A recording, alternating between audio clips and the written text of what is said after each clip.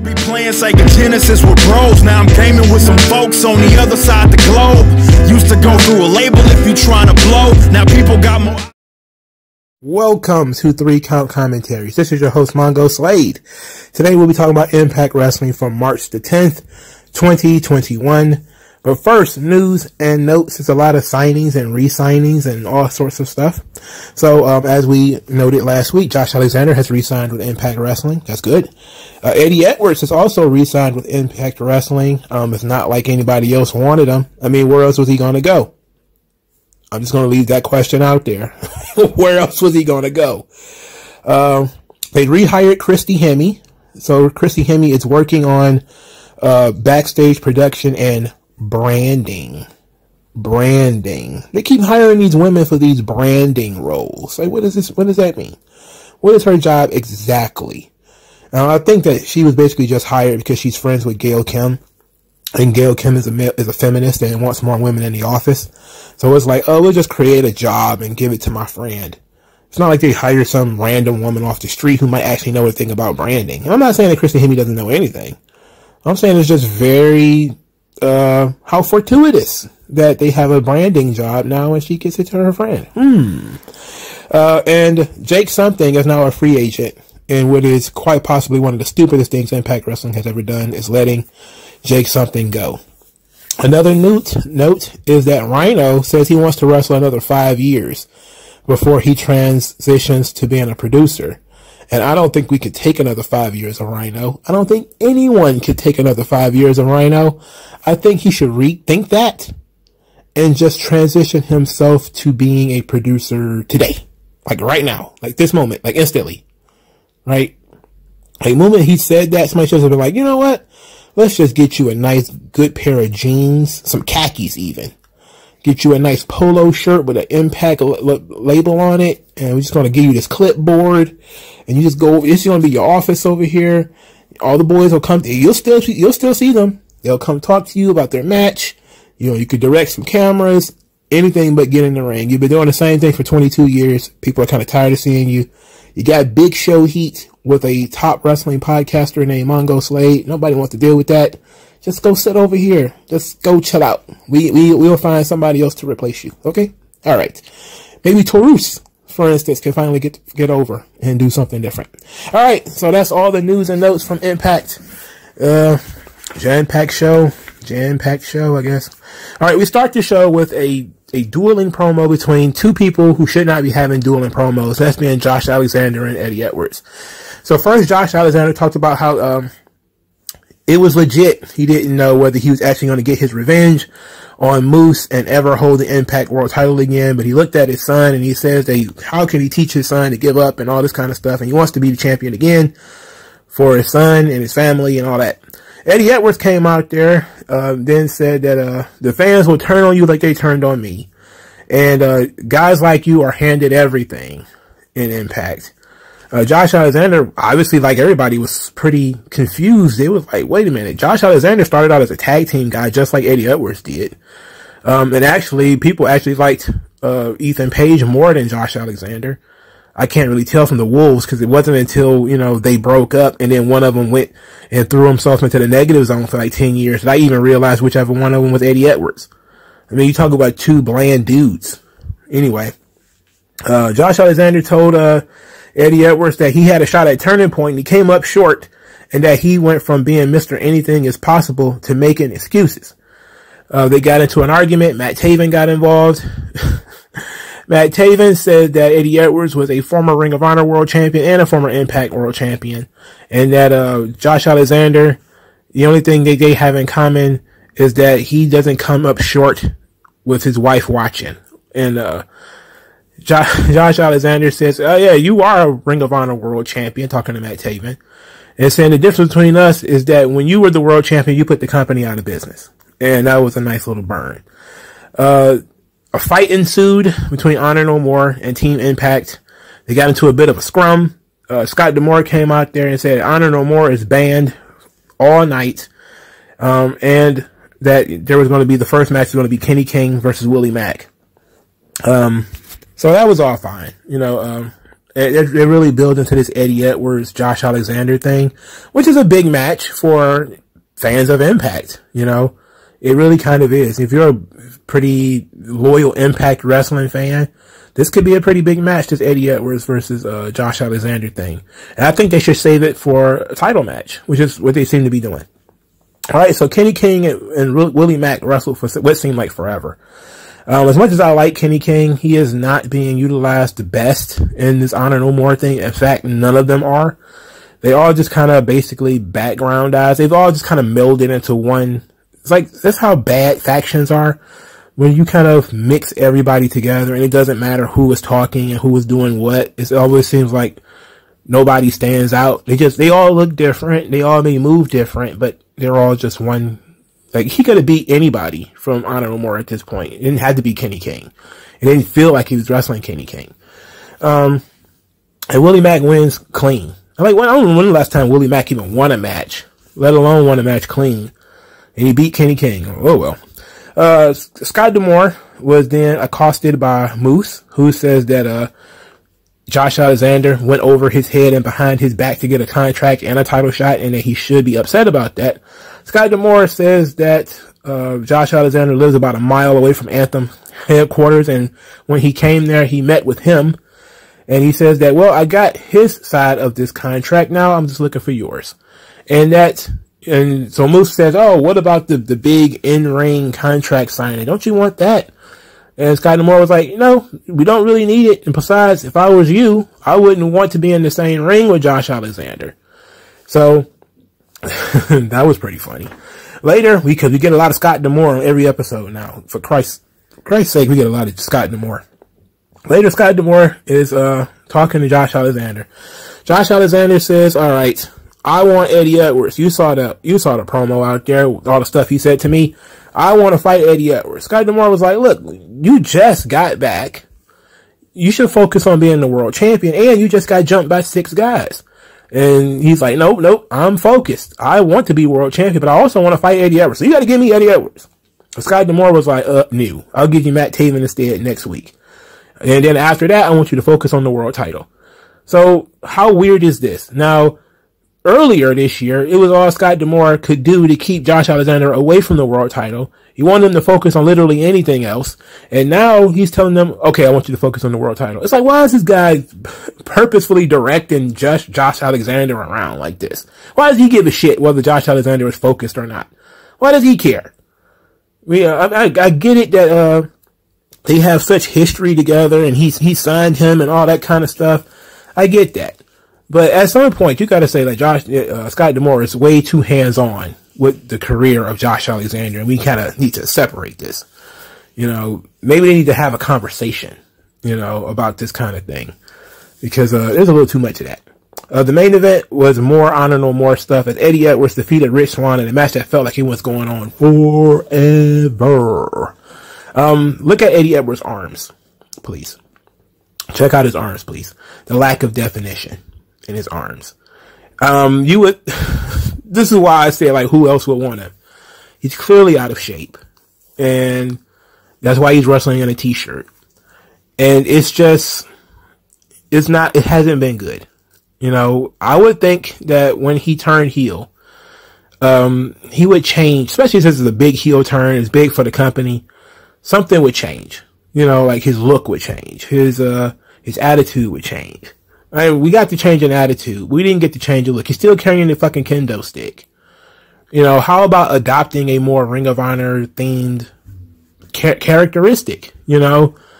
And I'm not saying he should cut his hair or something like that, but, you know, something that, you know, is symbolizing that there is a deep change in Eddie Edwards and not just, oh, he's a heel now. He's still going to do all the same crap he was doing wrestling in gym shoes. And, you know, I think he's wearing tights now. He's not wearing shorts anymore, but I think that might be the only difference. But it's clearly this guy is out of shape. But this match was not bad. You know, it was an extremely solid match. Let's put it like that. And Rich Swann actually looked strong. So it wasn't too bad. It was a pretty physical match too. So it wasn't a bad match. It's just, I don't like Eddie Edwards. You know, I don't like this potato fuck. You know, it is what it is. So they're going to have a triple threat match for the X Division title at Rebellion. Just random triple threat match. And we got to have triple threat matches to see who's going to get into that triple threat match. Makes, hey, because that's how things work. You do a triple threat match to get into a triple threat match. Right? That's how everybody does it. So the triple threat match was John Skyler, Ace Austin, and Crazy Steve. Ace Austin wins the match as I think John Skyler was carrying around Crazy Steve in the position like a heart attack. And he hit him with the fold. So now Ace Austin is one of the three people with there's two in the match now, Trey Miguel and Ace Austin. So next week we're going to have the third man that's going to be involved in a triple threat match. Looking at who they let go, and they kept John Skyler. They also kept Gujar. I have no idea who this guy. I've seen this guy like 4 times. I have no idea who this guy is. Anyway, this Gujar guy, it says he's not here for a handout. He's there to make the most of his opportunities. Then that other Indian dude who I don't remember, he showed up and he was talking to Gujar and said, Gujar's not answering his phone. He's not talking to him. Why won't Gujar talk to him? And then Gujar tries to walk away. The other guy then grabs him by the arm. Gujar gets mad at him. Larry D then wanders back in. I don't know if Larry D works here or not. I'm not sure. Every time I turn around, Larry D has quit. Then Larry D keeps coming back. I don't know what's going on. Then he starts talking about Impact is in his hometown again, even though I think they're in Charlotte. I think when the last time they said he was in his hometown, I think it was in Las Vegas. Anyway, he says that, I can't come back to see the boys. I can't come back to talk. Impact had no room for me, but had room for these guys.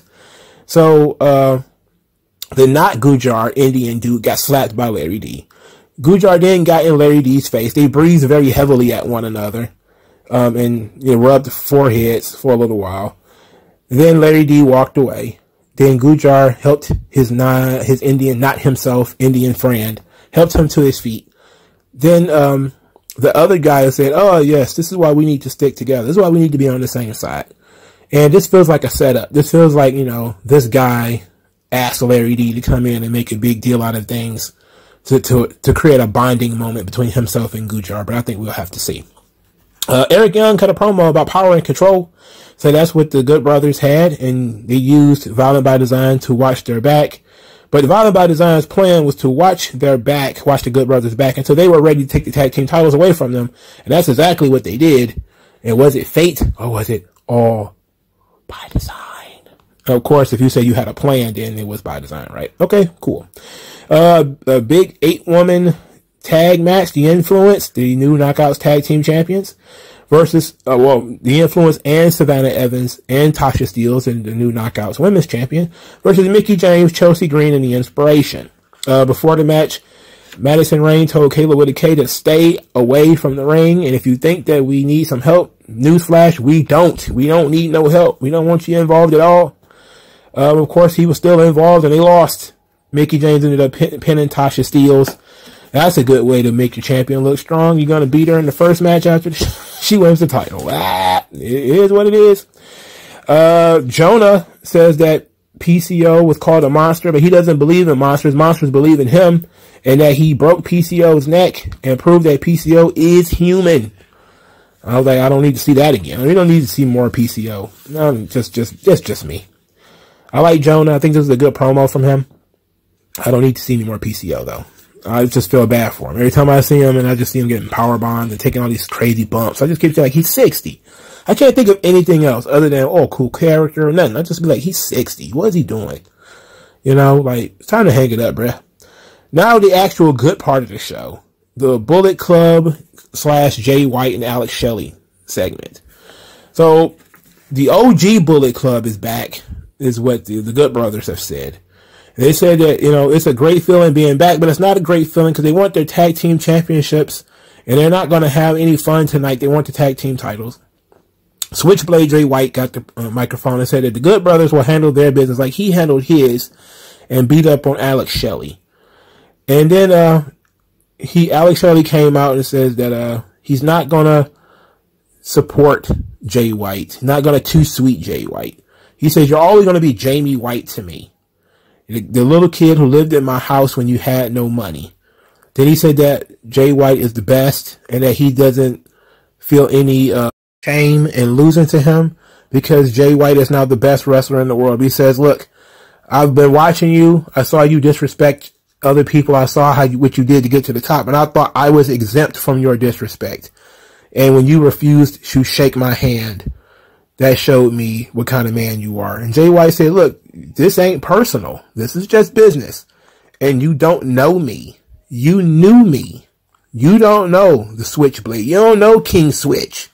You don't know what I had to do to get to the top of this business. And then he ran down all his accolades and everything. Then Jay White, as usual, says that everything in wrestling happens because of him. And because he's the king of the Bullet Club and all this kind of stuff. Then Alex Shelley says, when you go over to New Japan, remind yourself that I helped train Okada. When you go over to AEW, remind yourself that I helped breed the Young Bucks. And he says, and then I also helped you. He says, so my fingerprints are all over this business, and you are here because of me. Then Chris Bay got involved and says, why are you even here? An intelligent man would know that it's 6-on-1 and that he would probably leave. Then Alex Shelley says, you should probably know that I'm never alone. This entered Chris Sabin, and they challenged Jay White and Chris Bay to a tag team match, to which Jay White accepted. So I like this. I liked all of this. You know, Jay White and Alex Shelley, they did kind of a slapdash beginning to this feud, where it was really thrown together. You know, where the two guys, it was just a match that occurred on television, on a pay-per-view. But they built something from the match. So it wasn't like it was a complete, nothing meant anything. So even though the match itself was like 20 minutes of athletics, and I think I said that in my review, hard to care about a match where there's no real storyline involved. It's just two great wrestlers, great wrestling. That's cool and all sometimes, but you want more. You want a little something, and this is it. They decided to use that match to build the story, and that was very, very smart. Of course they've already had the match, but now they're kind of really building the feud. So I like this. This was very good. I like that. I like both positions, and that's really when I could tell I really like a story is when both positions make sense. Jay White is like, hey, look, I'm running this shit now. I'm the guy. I'm the man. You don't know me. You knew me up to a point. When I was broke and I ain't had no money, when I was struggling to get opportunities, that's when you knew me. I was a different person then. Now I've learned, I got different experiences. I'm a different person now. And Alex Shelley is like, okay, you may be a different person now, but you are who you are because of me. And a lot of other people are too. So you disrespecting me is some bullshit. And so I like that. I thought that was very good. The only other thing on this show that occurred was Deonna Purrazzo saying that she had no remorse for Chelsea Green and injuring Chelsea Green's wrist. Chelsea Green worked that match with an arm brace on, by the way, because her wrist is fractured again. She has the most delicate wrists of all time. She's like olive oil from Popeye. Anyway, she said that she showed a distinct lack in judgment in showing mercy to Chelsea Green, and that she break arms. That's what she does, and she will continue to do that. And anybody who accepts the champ challenge is running the same risk. This led Giselle Shaw to come out there and was immediately interrupted by Lady Frost. And then Deonna Purrazzo says, look, it's two of y'all. I'm tired of y'all arguing. I will fight both of you in a triple threat match. So I will defend both titles against both opponents next week. And that is that. So Deonna Purrazzo will be wrestling both Giselle Shaw and Lady Frost next week. Who cares? Who cares, really? Who cares? All right, so the Jay White stuff was very good. The Honor No More stuff is not evolving the way that I thought it would. It's just all feeling like one big thing. It doesn't feel like there's constituent parts. Also, I don't know where Gresham went. I don't know where Riccaboni went. I don't know where, why is Deonna Purrazzo not involved with that storyline? Because she has a Ring of Honor title. She should be involved with that storyline, or at least they should be trying to recruit her, at least. It would mean nothing for, like, Maria to just be like, oh, hey, Deonna, you're Ring of Honor Women's Champion. The company's gone out of business. What do you think they're going to do with that title? They're going to take it from you, apparently, right? What is the, or she could go the opposite direction, tell Deanna that the title doesn't mean anything because Ring of Honor is dead. You know, like, you keep carrying around this Ring of Honor women's title. That title doesn't mean anything. The company is dead. You know, I don't know, because Impact does the big block tapings. That, whether these set of tapings were done after Tony Khan bought it or before. If it's before, then on the next set of tapings, you have to mention that Tony Khan bought Ring of Honor and it's a different company. He's probably going to take that belt anyway. But I think that's a good storytelling device. If you have Honor No More there, they're all Ring of Honor wrestlers or whatever. They should be involved with Deonna Purrazzo and probably trying to make her paranoid about her position as champion. Like that of that company, of Ring of Honor. That would be fun. You know, Jonathan Gresham would be around to do that too. Or if you could bring in Bandito, that would be another good person to do. Like, if you're a champion of that company, what does it mean to be Ring of Honor women's champion anymore? You know, the company is dead. You know, especially considering now that it's been sold to Tony Khan, it's not the same company anymore. You know, it's a good thing to do before, you know, Tony Khan really takes over. Because I think he's taken over Ring of Honor on Supercard of Honor. I think that's going to be his first show as he produces himself.